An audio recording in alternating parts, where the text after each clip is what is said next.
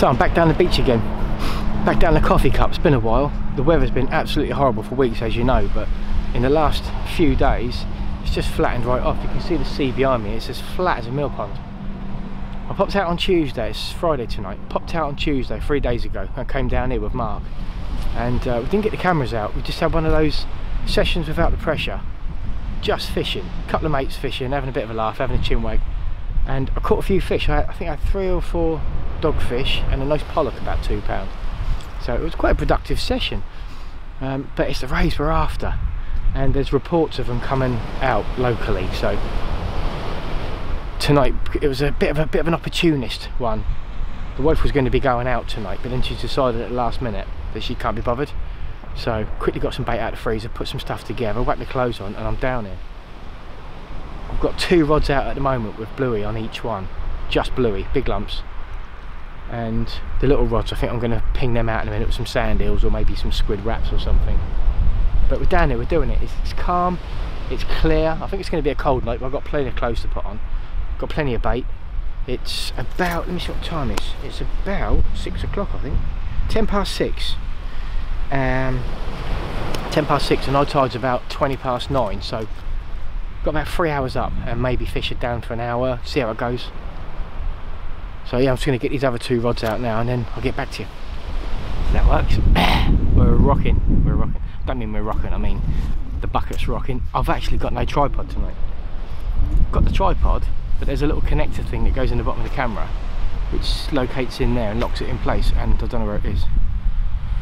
Probably in my camera bag, but because I'm travelling late I just literally grabbed my camera, grabbed my tripod and left all the other stuff at home, because the GoPro and the drone and all that sort of stuff just don't need it on the night sessions. You can't really see anything in the dark with those pieces of equipment. Anyway, so I've got it perched on a bucket and I've got my little light there and it kind of works. So we've got 4 rods out. I've got 2 out on just bluey and I've got 2 out on bluey and sand eel. I've got some squid as well, so I'm just going to mix it up tonight.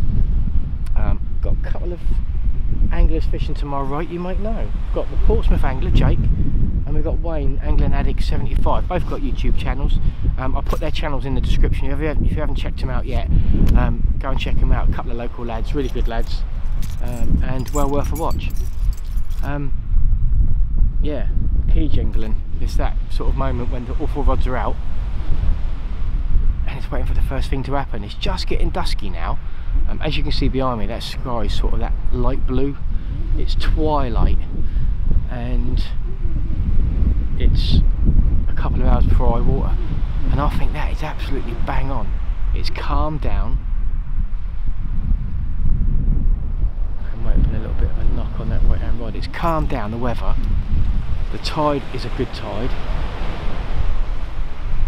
At the right time of day, I think it just says good fishing, you know. It's got good fishing written all over it. There's another angler down there, there's a couple more the other side. I think it's one of them nights, it's Friday night, everyone's finished work, the tides are perfect, the weather's good, you're going to get anglers out. But fingers crossed we can get something. Like I say, I went out on Tuesday and did have some dogfish and a pollock from here, so it is fishing, it is productive.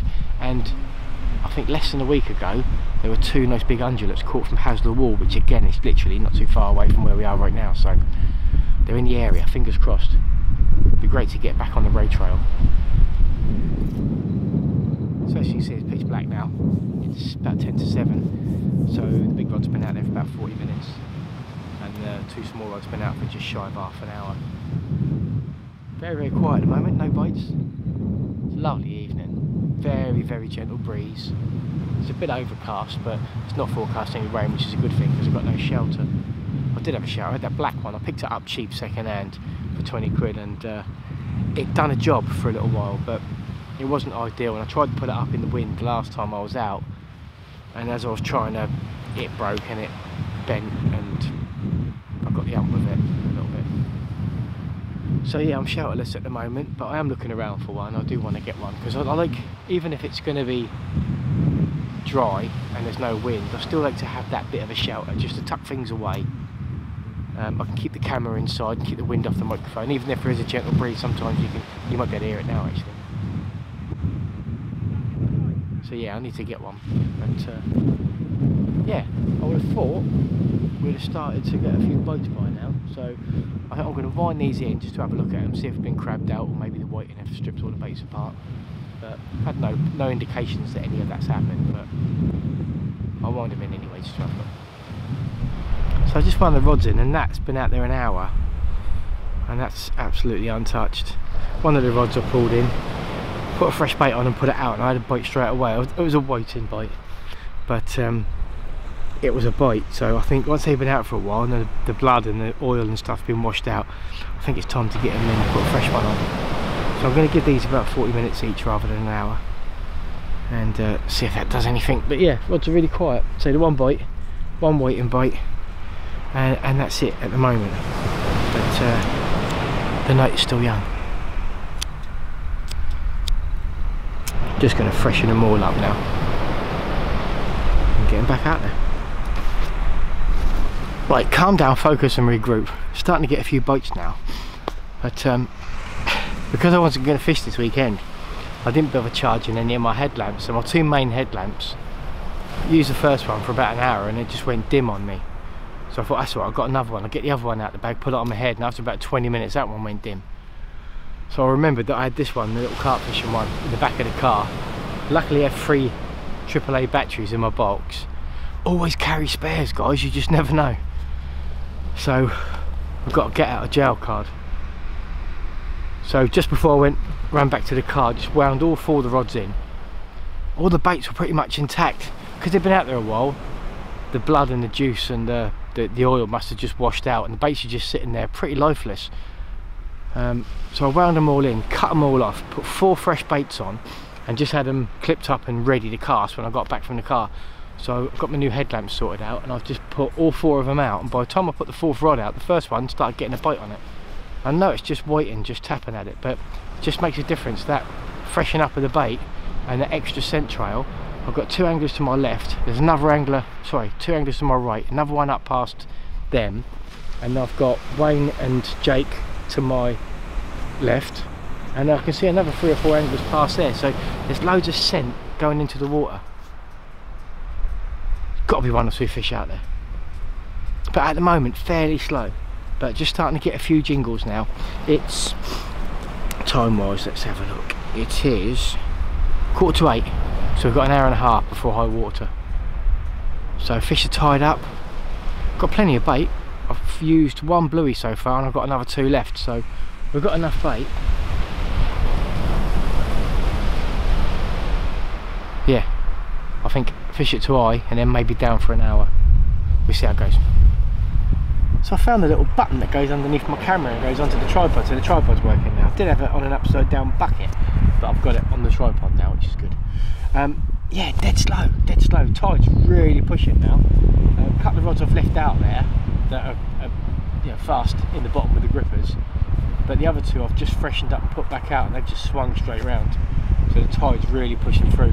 Dead quiet, a couple of anglers down there caught. I think Wayne's had a couple of whiting, scratching about with little size 2s. There's another angler just down from him who's had a whiting and a little rockling as well, scratching around with little auction little baits.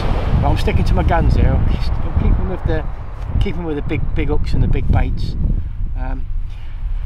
Maybe over high water when it goes slack, might pick up something then. And maybe I want to fish it down for an hour, because I haven't got work tomorrow, so I'm gonna see it out for a bit. But I'm not gonna fish too late because I've just had 3 really late nights in a row, fishing Tuesday, working Wednesday and Thursday, and obviously tonight's Friday, so I don't want to kill myself too much for tomorrow. But yeah, still got a bit of time left. The sky is completely clear, loads of stars, really lovely evening. Very gentle breeze coming from this side, and yeah, lovely evening to be out. So it's about 10 o'clock now, which is about 45 minutes after high tide, and it's still dead quiet for me. But down the beach I've seen, I think Wayne had a dogfish, and I've just seen a load of lights come on and someone wandered up. I think it was another angler a little bit further on, but with a nice undulate ray. So they are out there and they are feeding, and I think with 4 rods out there with big baits on each one, we've got to be in with a chance. Just want one of them bells to start jingling, one of them rods to hoop over. Fingers crossed. We've got squid and sand eel wraps on each rod at the moment. I'm just looking at the bluey. I might maybe have a wind in, put a nice fresh lump of bluey on each rod, and then sling them out there for sort of like the last hour. Last chance saloon, as it were. Yeah. So as you can see, back in the office, and it was a blank. You put your eggs in one basket like that, and that can happen. I did have all 4 rods on, big hooks and big baits. I felt sure that something was going to happen. I think confidence was really high, and I just thought, you know, I'm going to catch a ray tonight or something decent, but it just didn't happen. There was fish caught further along. Wayne had some whiting and a small smooth hound as well. Jake had some whiting. Cormac a little bit further on caught an ungulate on a size 2 hook, and mackerel and ragworm cocktail. So yeah, definitely fish to be had down there. Just, you know, sometimes it happens, sometimes it doesn't. So while we're in the office, I just want to have a little talk about a few bits and pieces that I've got recently. A good friend of mine, Alan, contacted me after he watched my video when I was fishing on the little boat with great big long rods. And in the video I said that I wanted to get some shorter rods, you know, something a bit more purpose built for the job. And he contacted me and said that he had a couple of spinning rods that were surplus to requirements. He'd just bought some new ones, and if I wanted them, I was welcome to them. So anyway, we met up, and I got these couple of lovely sort of LRF spinning rods and a couple of little reels to go with them as well. They've been fantastic. I haven't really used them much, to be honest, at the moment, but I haven't been out on the boat, and I kind of associate that LRF rock type fishing with sort of spring and summer, not winter.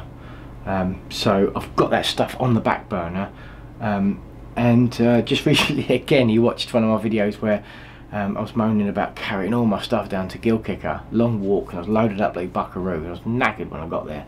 I said I needed to get a little trolley. Anyway, he contacted me again and said that he had a little green trolley with wheels that I was welcome to again if it would come to some use. And so I met up with him again to pick up this trolley, and they gave me some more stuff. I've got some more spinning rods and some more reels and a little bag and all sorts. But in there was this little thing, and I think this is absolutely fantastic. I'm just going to hold it up there so you can see it. It's a little elastic dispenser. I didn't even know these things existed. They didn't when I've beach fished before. But it comes with these little refills you can get with different strength elastics on them. So there's a green, an orange, which signifies the diameter and the fineness of the elastic, I guess. And I think the one that's in there is the green one. And it just holds it, not tight, but tight enough so it doesn't all fall off.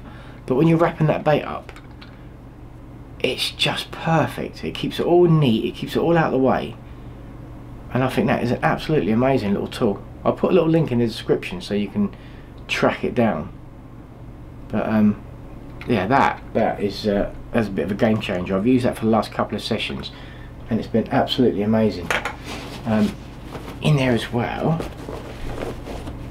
was this lovely little gunky spinning reel, little green one with some, I think that's 4 pound fluorocarbon on there. So the little 6 and 7 foot really light LRF spinning rods, this will be absolutely perfect for. Got loads of little spots around the harbour as well where I can do that sort of fishing. There's blennies and there's wrasse and there's all sorts, little pollock, little bass. It's going to be really fun doing that this summer. And this is the other little reel that he gave me this time around, and that is a Alcedo. Again, lovely little spinning reel. Got a spare spool with that one with mono on, and this one's got 20 pound braid on it. So fishing in the harbour with, I've got some sidewinder lures for fishing for bass. So I think that'll be an ideal reel for fishing with those. So yeah, well, chuff. Thanks again, Al. Really appreciate it, and that stuff will definitely go to use. You will see that in upcoming videos this summer. I've got this little float as well off of him, which is really cool. It's like a little, it's like a little egg, a little buoyant egg with a three-way swivel on it, and I can only think that would be used for perhaps fishing a live bait. Main line going to that bit of the swivel, and then off of here would be your hook length, your snood, however long, with a live bait on it, and I suppose that would just drift about out there and fly under when we catch something. What's that called? I can't read that, I haven't got my glasses on. But it says on there that it floats. Yeah, so another good little piece of kit. And these, there's a load of these in here as well. And I see these like the old Nash surface bullets. So stop that with a couple of little rubber beads, little float stops, and use that for surface fishing. Because then when the fish takes the bait on these, the weight of that sets the hook. So it's a kind of bolt effect.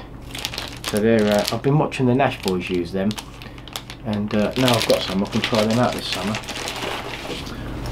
So while I get it open, I'll just talk you through the editing space that I use. I use Adobe Premiere Pro. I've used a few others, but I found Premiere Pro the easiest to use, and it is the market leader. It's the industry standard, so it makes sense to use that.